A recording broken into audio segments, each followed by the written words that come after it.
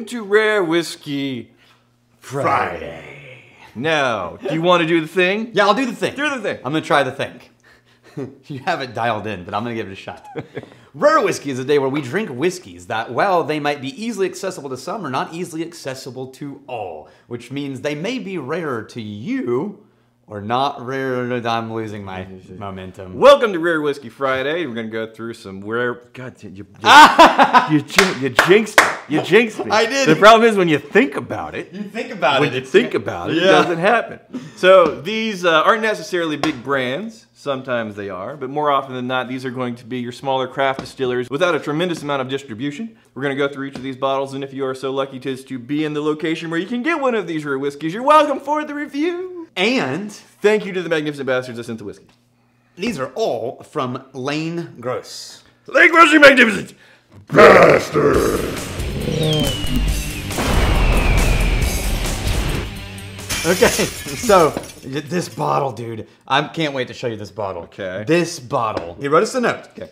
It's we're not gonna read the whole thing. Okay. The short version is this. Because it's about 7 months ago, he found the Vault channel and went back and started watching everything from the beginning. You poor bastard. Started noticing that he was getting more and more specific tasting notes and learning his palate was growing. Oh, yeah. He was trying things, and he got recognized by his local liquor store owner, who happens to be Chips Liquor. Chips Liquor. Brought him in, said, hey, would you come in and do some barrel samples with us and try some things that some people have sent us? Okay. And he said, I'd love to. He shows up with glassware, his own glassware, brings bread and crackers. Turns out it's just him and the owner. Oh, right on. And the owner says, why don't you just pick your favorite and that's what we'll bottle for our special store. And so they did their tasting. Right. He picked his favorite. He bottled it. The sales went so well, Wow. the owner gave him a case. A case. Damn, Chip. Right? He's a good guy. And then he invited him back. I don't know if his name is Chip, but Chip's No, they invited him back to do it again, and now he's becoming like kind of the guy who helps the store owner pick things. He's the man. And the store owner keeps giving him free whiskey, so he became a mooch. Yes, he did. So not only did he ingratiate himself to the provider of whiskeys, he put himself in a situation where he's invited to drink the whiskey, and then once people celebrate his knowledge and tasting prowess, he is gifted with an abundance of whiskeys. Yeah. I'm so proud I could cry. Look at this. What am I looking at? They custom, look at this bottle. That's they custom designed this bottle for this distillery. This is Nevada H&C Distilling Company. Okay. It's a whiskey called Smoke Wagon. So it's in Vegas. What's the whiskey? It's bourbon, right? These are the ones he helped select 4 chips. Okay. This is a single barrel selection from this distillery. Yeah. Now, this is MGP. Distilled in Indiana. They select it for their distillery. This is so soft and... It smells. Hold on. It smells just like Eleanor when we first got it. No, what's the proof on this? This has to be softer... 60% alcohol. Bullshit. Yeah. No. Yeah. This smells like a 45%. No, if you agitate it and get in there, it comes alive a little. Okay, all right. Yeah, the more you live with it, it starts to, unfold a little bit. It smells beautiful. Oh, man, like the nose is really lovely. Like, we already know.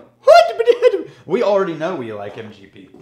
Yeah. I'm gonna add a little water to yours. There's like a big dry cherry that swells up. Yeah. And then it almost turns into like a raspberry with an oak under it. What's weird is the aging in Nevada Yeah.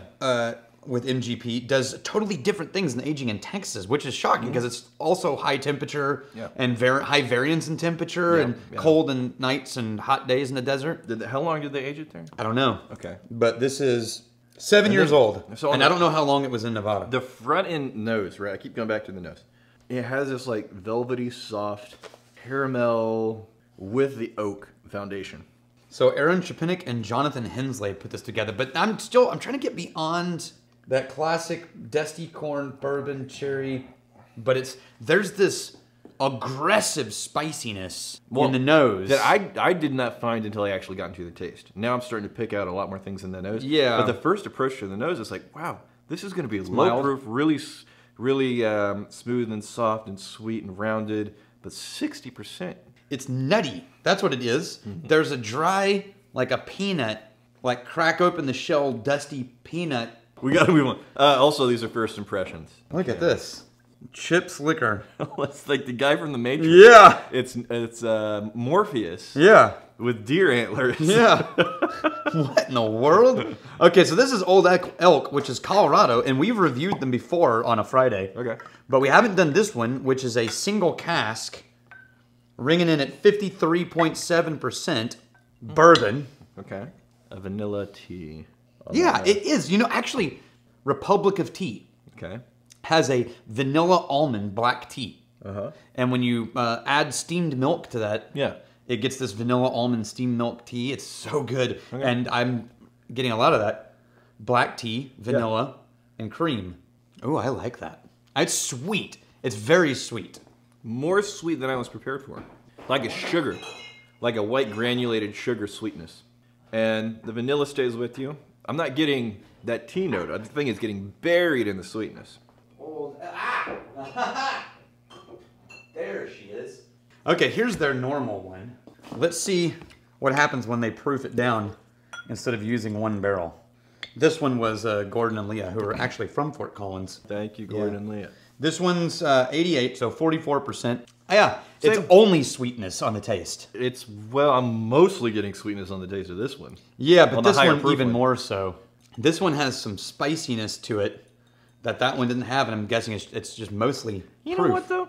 People that aren't necessarily looking to go exploring and have really Right. nuanced or heavy or rich flavors, they just want something kind of just sweet and simple. Yeah. The lower proof one could be there, could be in a really good place for them. The higher proof thing that we're doing today, I really like the nose. I wish I liked the taste a little bit more, but it's that sugary, that sweetness that's just overwhelming everything for me. So you ready for a surprise? And then there's a little, I'm starting to finally find that tea on the taste, right, that I was finding on the nose. You ready for a surprise? Buried under this. These are also MGP. Shut your filthy hole. I know. These are very different. I know. Very different. I know. Do we know which one we just pulled over there from this? No, in theory. So this is single barrel cask strength, 60%, good lord. Also single barrel casks. But not 60%. 53.7. It's a different mash bill too. That's, I think it's a different mash bill. Hell?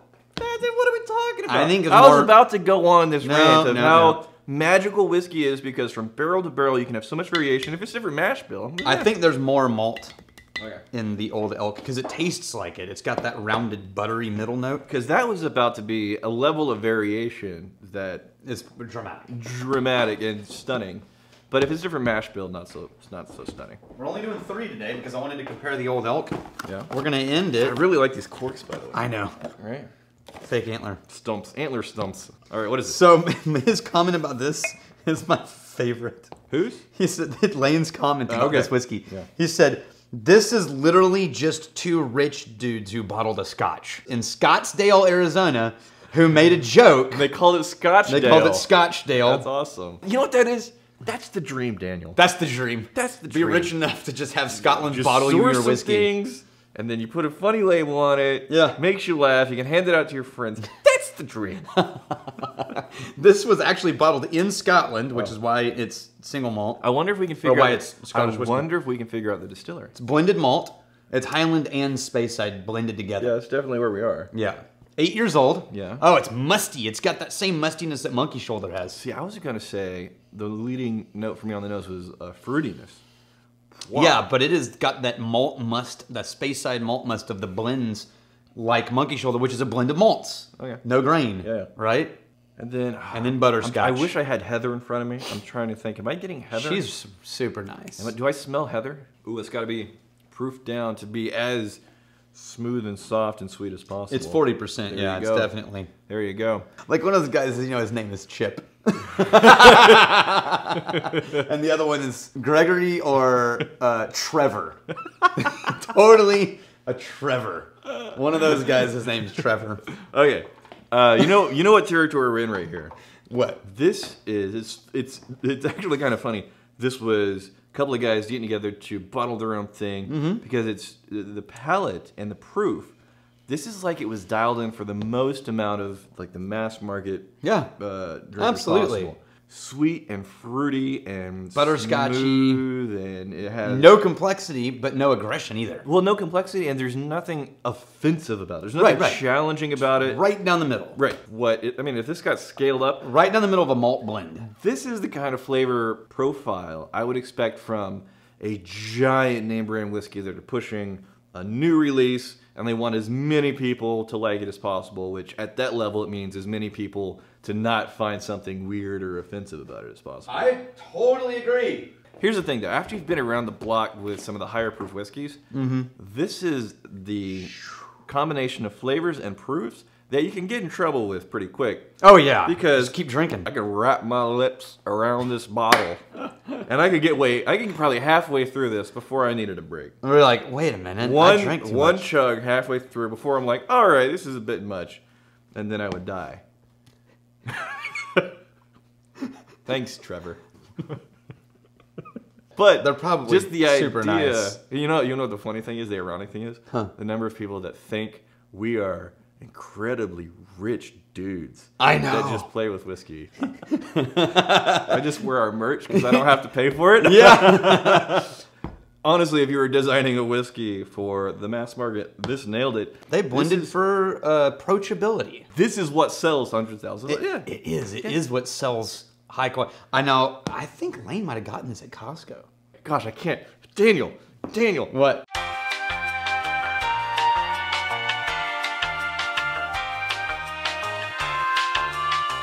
We're back after cutting so much. Because consistency. But it was their fault. Did you see? No!